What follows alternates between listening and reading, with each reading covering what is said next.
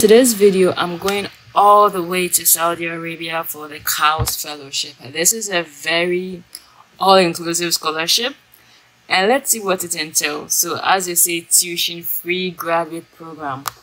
Once you get admitted to this program, you automatically get a scholarship. Some universities you get admission, some will get a scholarship, others wouldn't. For this, once you get admitted, you are assured of a scholarship.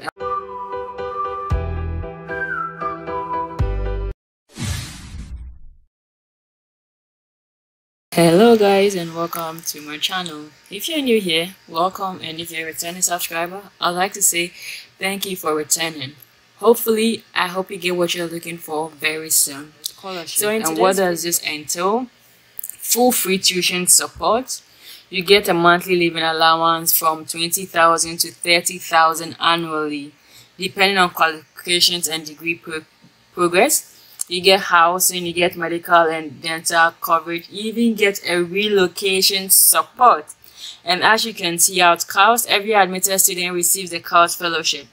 So now let's look at the programs they offer. Now we know that all we need to do is to get admitted. So what are the programs they offer? So most of the programs are into the biology and engineering. So biological, environmental science and engineering division, computer, electrical and mathematics, physical science and engineering division. So most of the programs are engineering focused because obviously they have a lot of oil.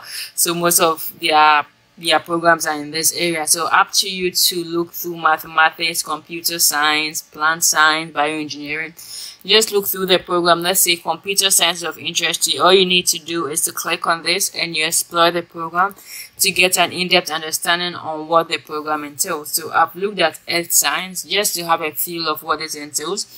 If you have any questions, you can submit an online query. And if you're ready to apply, the applications are open, so you could start applying. They give you in-depth information about the program for masters and PhDs. And one thing you should know is that it's on a rolling admission and it's first come, first served. So the faster you start applying for these programs, the better for you. So we've seen the programs they offer. Now let's look at the deadlines and what they need. As you can see, on a space available basis, I will really suggest you look at the admissions FAQs. I'm not going to cover it here, but I'll suggest you look at that. And this was another scholarship you could look into. All these portals are very important. Make time, read through, and understand. So they need a TOEFL requirement of 79. If you schooled in US, Canada, UK, Ireland, Australia, or New Zealand, you are not required to submit this. But I also suggest you go ahead and ask them if they could waiver it for you. It's highly they wouldn't, but just give it a try. And as you can see, they do not require a GRE. However, if you take the test, you have a higher chance. So if you have the GRE, I advise you apply. If you don't, I also advise you go write it. It's money intensive, but the benefits are really great. So now you have to submit your official university transcripts.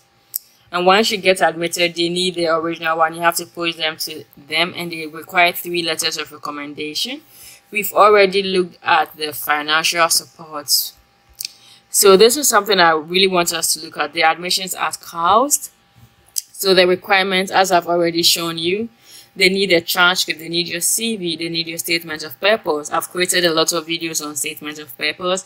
I've made a lot of content about statement of purpose on Twitter. Please go read it and write a good one. 3 letters of recommendation, TOEFL and GRE scores. Now let's look at the statement of purpose, what it should entail. As you can see, it's supposed to be 750 words approximately. They want you to highlight your past work, preparation for the intended field of study, your relevant background and interests, academic plans and career objectives.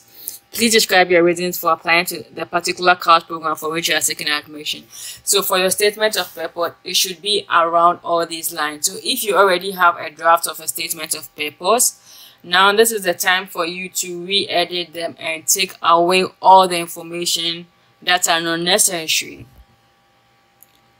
And the letters of recommendation. They've also told you what they require in the letters of recommendation. They need your recommenders to compare top 1% of class, best in past 5 years. So they need all this information. and you will only know if you visit the website and read this information. Then you can feed this information to your recommenders. So everything you need, they have it here. Your CV, this is what they require in your CV. So they've told you exactly what they need. Now it's up to you to give them that. So now, finally, this is a tour of the campus, which is really impressive. You could see how the campus looks like. The library, you could just choose any of the views you want to see and they will do it. And one thing I also advise people, so this is how the library looks like. That it's also important that as you're also chasing scholarship, you also figure out how the country is. So I also advise you do a bit of research on living in Saudi Arabia, the cost of living, how people interact with foreigners and all these things, for you to finally make a decision. But I think this is a really good offer, but not everybody might be interested. But don't say no right from the start. Just read a bit, research a bit, and see if this is something that you would like. If this video was helpful, please leave a like. If you've not yet subscribed, please subscribe. If you have any questions, leave it in the comment section. If you have any suggestions on some videos you would like me to make, let me know. I'm rooting for you and I'm hoping you get what you're looking for soon. So till you hear from me again,